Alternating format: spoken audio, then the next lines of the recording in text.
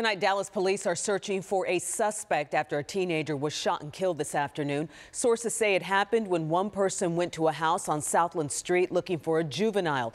At some point, a fight started and that individual was shot in the leg. The argument continued in the backyard, where sources say a 16-year-old was shot and killed. A neighbor saw it all happen. By like 20 shots. And you heard and saw it all? Man, I ain't never seen nothing like that in my 40 years. I seen a lot of stuff, but I ain't never seen nothing like that, not up close range with, kids at that too.